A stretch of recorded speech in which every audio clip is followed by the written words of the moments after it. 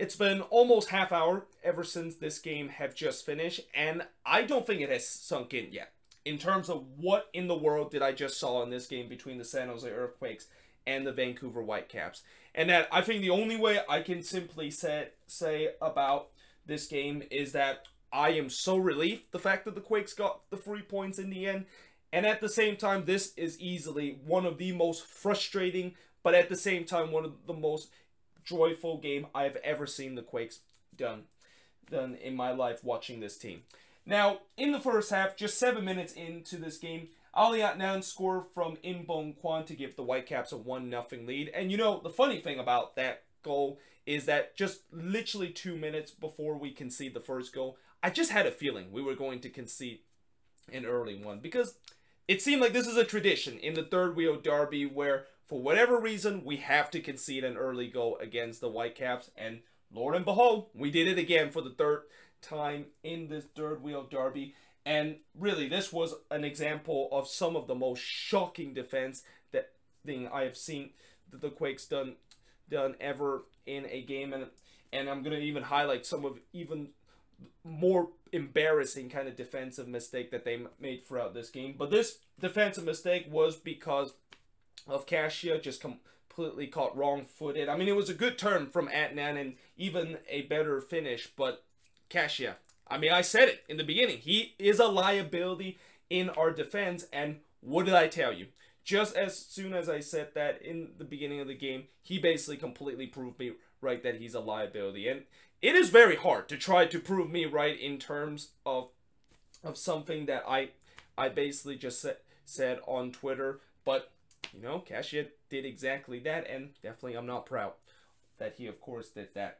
Now, in the 8th minute, Kripo robbed Jackson Yu a chance to equalize. This was very similar to what happened last year, I believe, in that away game against the Whitecaps, where we can see the goal very early, but straight away we were able to equalize. But Kripo did a good job to keep that one out. In fact, I think when you look at this whole game, this game I feel like looked very carbon copy to what happened last year when the Quakes put a record amount of shots, which was 43 to the Whitecaps, and forced Kripo to make 60 saves, because the Quakes were just putting a firing squad in front of Kripo. And you know, Kripo, even though he conceded 4 goals in this game, if he wasn't in the same form that he had back in that August game, this game could have easily been maybe 5 or 6-3 that the Whitecaps lost this one, and that he did a very good job trying to hold on to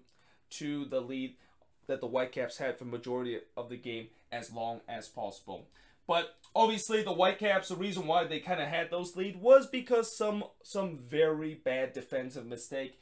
And this one was no different in the 23rd minute when Jutson, of course, scored an own goal. Actually, this wasn't really a defensive mistake, but this was just some brain dead kind of corner kick mistake. Like, I've been screaming for the past couple of years whenever the Quakes decide to take a corner, why in the world do they not just simply deliver in the ball? Why do they have to do these kind of trickery play? And the fact that when I saw on the replay where everybody basically commit forward and that there was no one back, I'm even shocked the fact that why would they decided to try to take it short and trying to work it in the back, because you know if you lose the ball you are screwed in terms of nobody is at the back, and that they would just go on a lightning counterattack.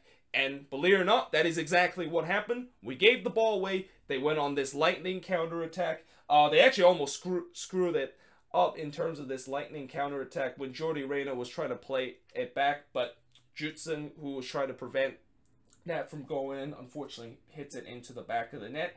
And just like that, it was 2-0 against the Vancouver Whitecaps. And again, the defending and the attack has been an absolute joke from the Quakes. Like, the attack, even though they scored 4 goals in this game, I thought in the first half, one of the things that frustrated me a lot about the attack, and this has been a thing that I've been seeing with the Quakes for the past couple of seasons. Whenever they go on the attack, they're either too slow or kind of out of that ideas once they get into the final third, or players, when they are in a good position to potentially shoot and put the ball in the back of the net, they hesitate, they allow defenders to to get back into the position to block, and that is the reason why we aren't able to score a lot of goals. Like, don't let the 31 shots that we had in this game distract you. The fact that there was a lot of them that was blocked because of the hesitation that we had on the attack.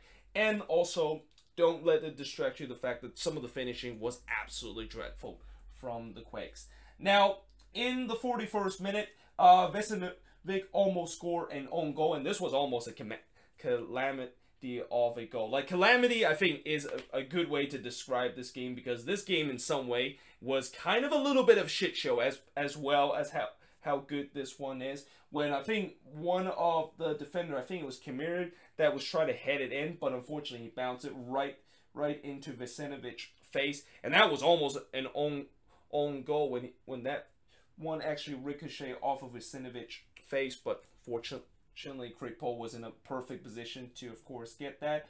And the Whitecaps, I thought they were definitely living on the edge by allowing a lot of pressure. Like, I understand what the Whitecaps was trying to do, which was trying to counterattack and sit deep. But there was also time that I feel like they kind of sit a little bit too deep, and they was just letting the Quakes having all kinds of chances to basically pick a pass going forward on the attack and potentially create something.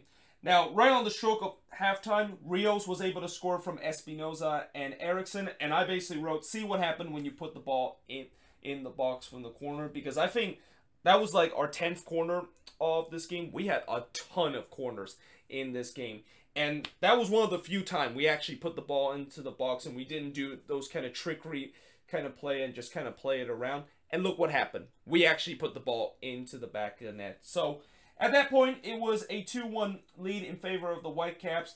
And then heading into the second half, I was really hoping that we were going to start making some changes in terms of trying to kind of change up in terms of the defense on the attack, because both the defense and the attack looked very bad in the first half. But we didn't do that at all. And as a result of that, we concede another goal. And this goal was really a goalkeeping howler from Vega, as he basically just gave this ball right to Milinkovic. He plays back to Dejermy, who able to slot it home for his first ever goal in his MLS career. And just like that, it was a 3-1 lead for the Vancouver Whitecaps. And up until that point, I thought I was getting close to give up watching this game, because this was just some of the worst kind of defensive mistake that I've ever seen from the Quakes. And I think at that point, I was also kind of ready to talk about how throughout this game, what hurts this game even more than compared to that Minnesota game, and that compared to the level of embarrassment that we suffer in this one, was because we basically give them their goal. Like, we were basically like Santa Claus in this game, just give them present, and that they shouldn't be 3-1 up right now if they of course didn't get those present and didn't just give them those gifts that we gave them in the game up until that point. So yeah, they were up 3-1 at that point, and I also wrote, I have seen U9 team defend and goalkeeping better than what the Quakes have did today. This was just basically out of rage with the way that, you know, it was so painful seeing how the team defend in this game. That it seemed like every time when the Whitecaps go on the attack, I was already kind of shitting my pants, knowing the fact that let's see which kind of way are we going to concede. Are we going to have a goalkeeping howler, or is somebody forget to mark a man in the back post and they were able to head it from a free header? Now, in the 72nd minute, Wando, of course, scores a goal to make this a 3-2 game. And actually, I didn't write this on the board, but right between, I think, around the 60-minute mark and after we went down 3-1, Almeida basically made a wholesale change. Like, he basically made 4 changes in this game, and I thought the changes really helped, and that it definitely reignites some spark into this team. And lo and behold, actually one of the substitute, Wando, was the one that actually came on during that 4 changes that we made, and he actually scored a goal at that point to make it at a 3-2 game. And, you know, even though the game was at 3-2, I was still kind of skeptical of the fact that the Quakes was going to come back. In fact, I actually didn't even celebrate this goal. Like, I just saw that, I'm like, okay, sure, that's a good goal. But, you know, I know for a fact that we're going to still we're still not going to get anything out of this game because we're going to make that defensive mistake at the back and stuff like that.